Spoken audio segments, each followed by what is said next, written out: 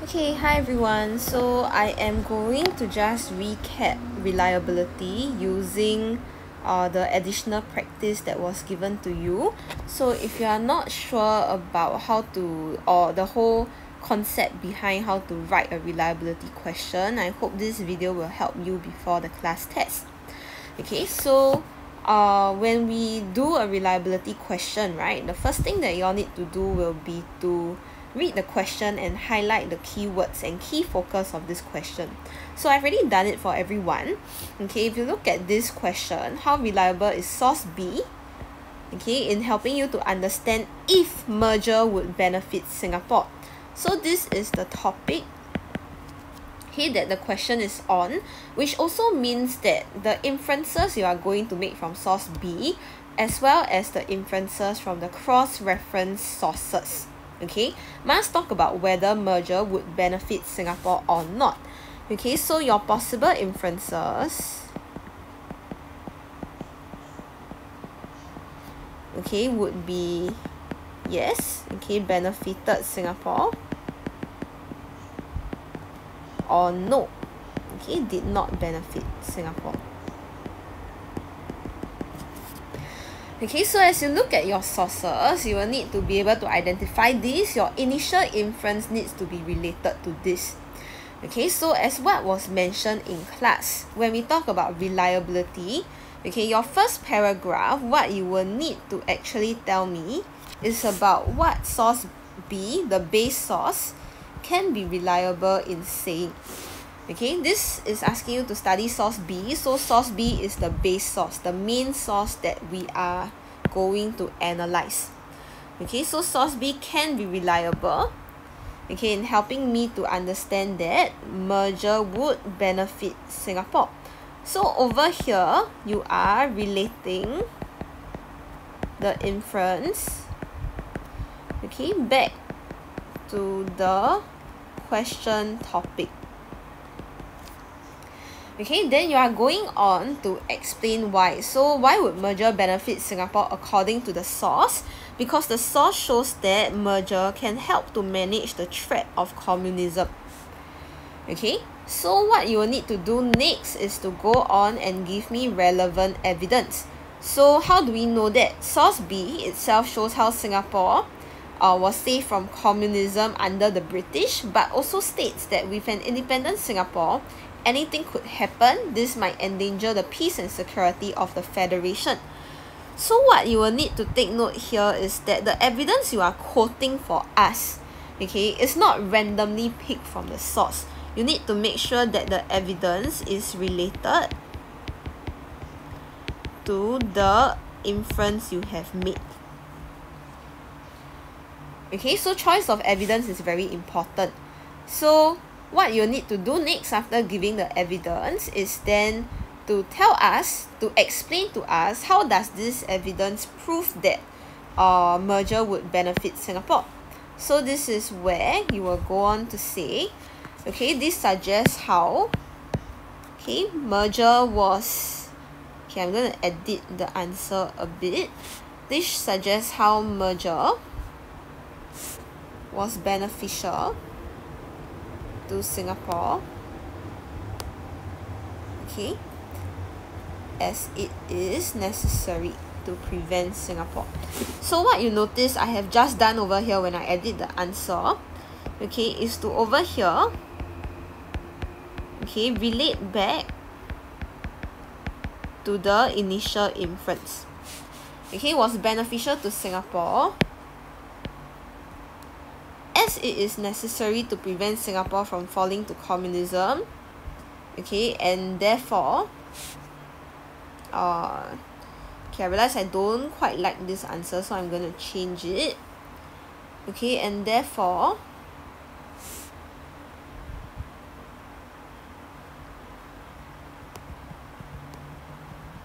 okay, ensuring the security of both Singapore and Malaysia.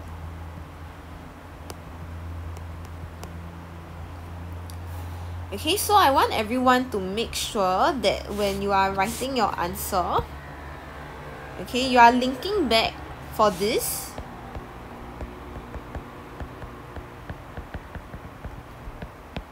Okay, your explanation should show how the evidence means that merger was beneficial.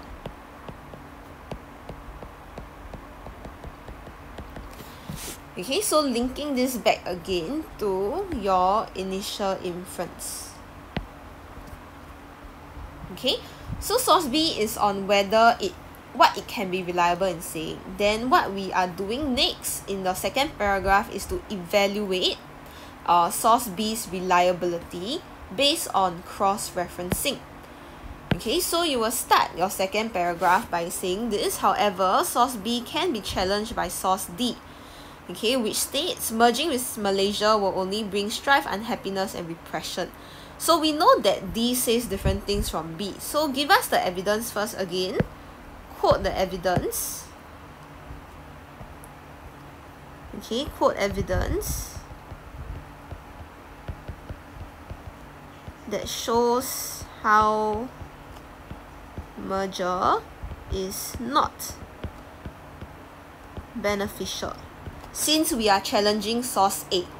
Okay, since we are challenging what source B says.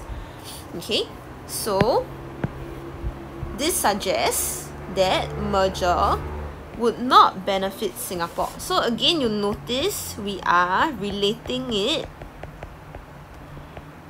okay, back to the initial inference,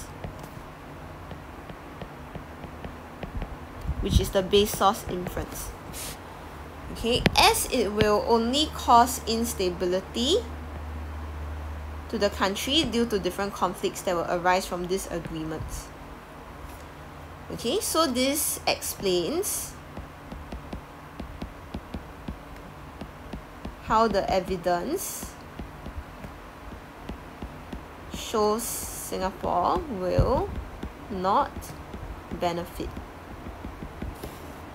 Okay, and the next thing that is extremely important, which you will need to write, is what we call the linking statement. Okay, what is this linking statement for? The linking statement is to explain to the markers why are you making this cross-referencing.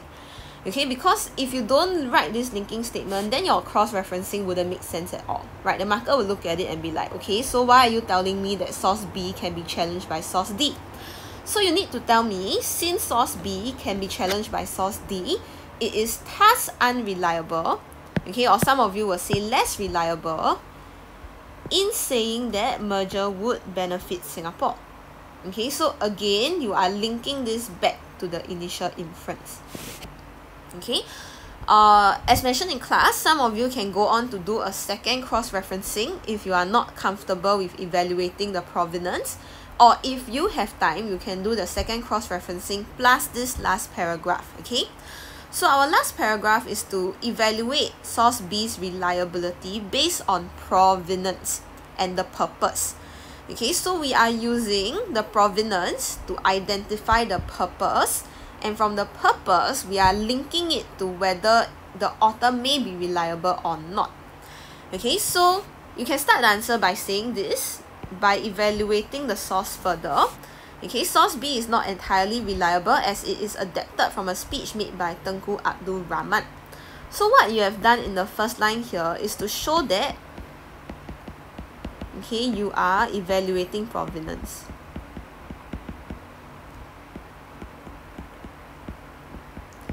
Okay, provenance means where the source comes from, basically. Okay, then what you will do next is to, from the provenance, show us the purpose. Okay, so the Tengku will want to convince the members of the federal parliament, okay, that merger would be beneficial to the federation. So you notice over here, okay, this is the message, okay, which is similar to the inference in paragraph 1, okay, which is that merger would benefit them. Okay, so why do they want to do this? So that the members will support the decision to merge with Singapore. So this is the outcome. Okay, it was crucial for Tengku to gain the support of the members because I know that Tengku faced a lot of opposition to merger at that point in time. So over here, what you are doing, okay, is to actually mention or explain, okay, the situation Tengku was in,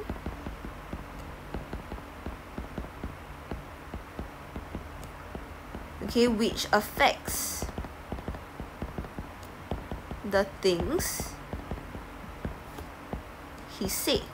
So essentially, right, this is the context of the source. Okay, so finally, you will go on to mention, as such, the Tengku would want to highlight only the benefits to both Singapore and especially Malaysia in his speech. Okay, would, okay, I'm adding this only one to highlight. So you'll notice over here what we have done. Okay, is to explain how the purpose of the author, okay, affects his reliability.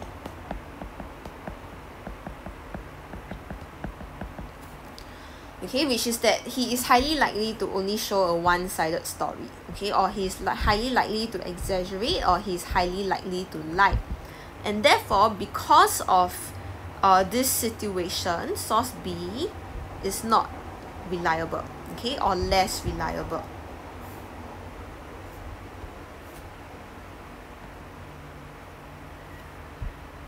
Okay.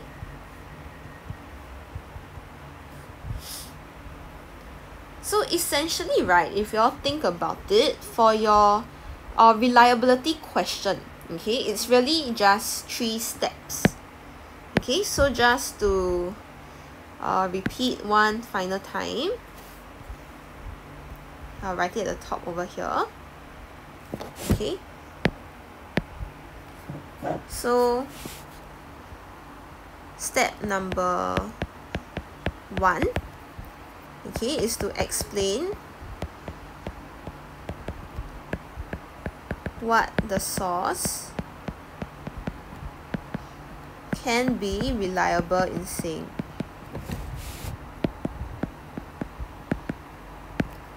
Okay, step number 2 is to evaluate if the source is really reliable, okay, through cross-referencing. Okay, but some of you may notice, okay, that but the other sources may also be unreliable, what? So, which is why we cannot only do cross-referencing, and which is why we have our third paragraph where we evaluate, okay, if the source is truly reliable through provenance, okay, and its purpose. Alright. Okay, so if you all have any other questions, make sure to clarify them, and if not, all the best for the class test. So remember, we'll be testing you on inference, purpose, as well as reliability. You do need to read up on the content so that you are more familiar with the events that are mentioned in the sources, and it will be easier for you to make your analysis. Right, the rest of the answers for other practices have also been uploaded onto Padlet, so make sure that you have gone to look at it, okay, cross-check with your own answers to see if you have managed to get the different components right. So take note that your answers, even if they are slightly different, it doesn't mean that they are totally wrong. Okay, so look out for the annotations to see if you have managed to do what the annotations are saying lah, because those are the explanations of why the different answers are like that. Alright, all the best and have a good weekend.